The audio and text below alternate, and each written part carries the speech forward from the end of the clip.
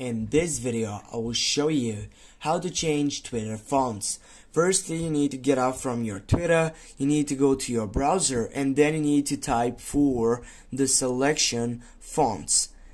Firstly tap to go to your site on your browser, then on the search box just type for fonts, and right after you get there you can go for fonts generator, go on the first selection right over here, and here you need to wait to get up to the main point. Here you can add that text on it. For example, you can say hello, and right after you get there you can simply scroll down, and here guys you can find out all the fonts which are designed on that paid site.